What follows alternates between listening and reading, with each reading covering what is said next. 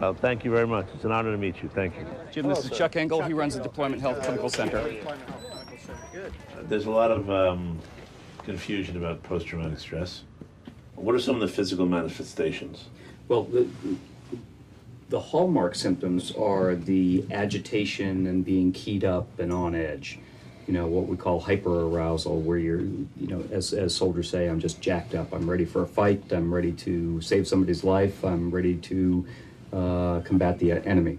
And the problem with PTSD is those symptoms don't go away when we come back home. It's almost like a seizure where they don't have control of it. They don't know when it's going to happen, and they have to constantly plan so that if it does happen, they're in a place where they can recover. So what about the people that don't get it? Is there any way that you can honestly say that was in a great deal of intense combat situations and comes back completely fine? Yeah, I'd say it's pretty, those folks are pretty rare. I mean, there's that mythology of the warrior that, the only thing you should feel when you shoot an insurgent is recoil. I mean, there's that whole mystique. I would say that nobody is really unscathed unless you really have no compassion for human life. If you have a total disregard, maybe the only thing you feel is recoil. Everybody else carries something with them.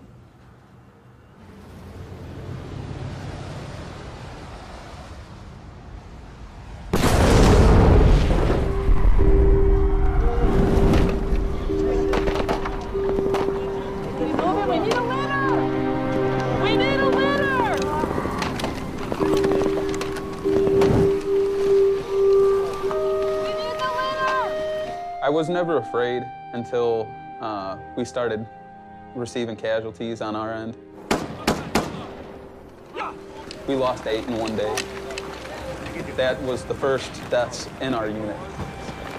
That's when it was real. That's when I started being scared.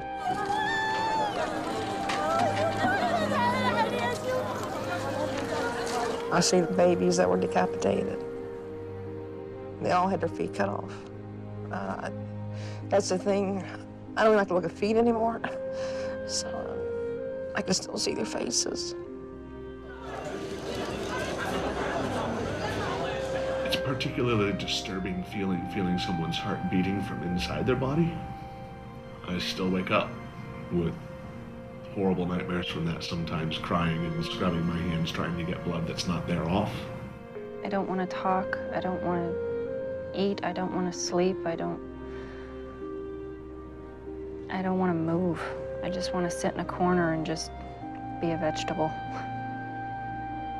When I came back, it was paranoia, a lot of paranoia, emotional detachment. My spouse and I, have basically grown apart. Some things you just don't want to remember. You block them out. And I've been blocking it for so long. I couldn't pinpoint a direct day where it'd be like, oh yeah, that happened and that's what caused it. I couldn't do it. I just know that it's not the same anymore.